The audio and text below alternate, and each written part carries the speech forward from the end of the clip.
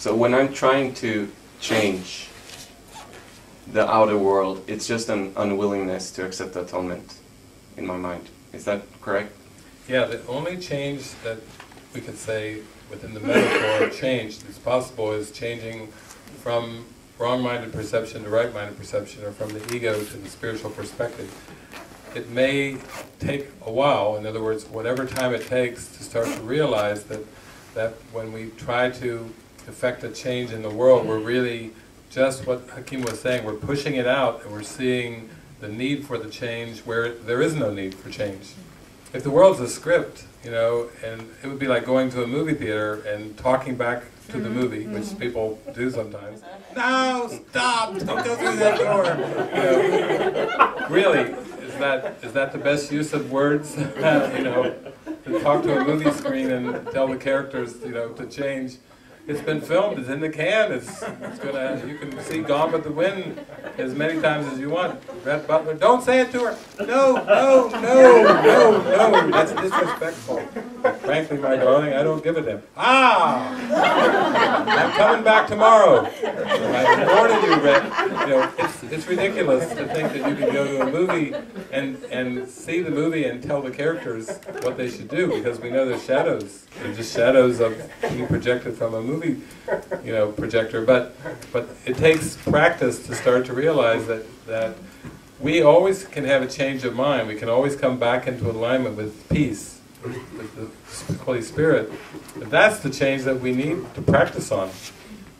Even though our job in the world might be educating children, or a police officer, you know, is supposed to be controlling traffic or writing tickets and this, you know, it seems like the job itself is based, or like a manager, you know, managers have to make all these decisions about the people that they're over managing, and the whole lesson is to start to realize that you need to be under Holy Spirit management of your mind, and let go of trying to manage anything in the world.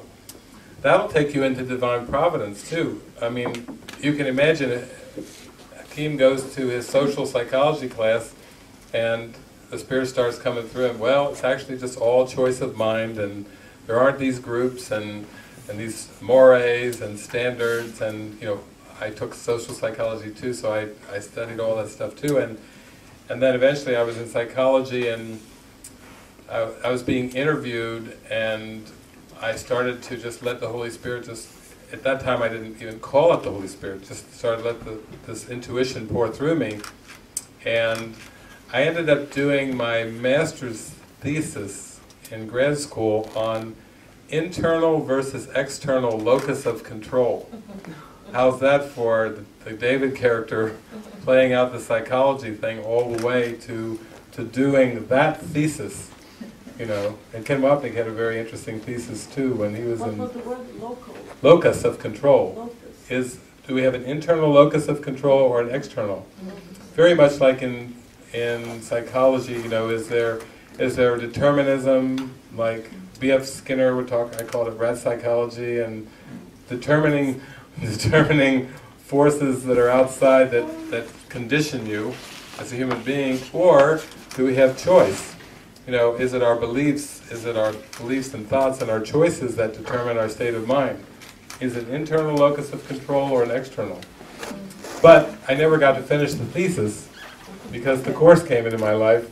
It's like, Jesus is like, okay, listen, buddy, you don't need a random sampling to do this. I'll tell you the outcome. It's internal, and you want peace of mind, you know, work with me, is what he was saying, and we'll get back into that peace of mind that you're searching for. But you don't have to do random samples and, you know, go through the experimental process and do a paper and get a master's degree to find it out. I'll show it to you, and that's the way that it went.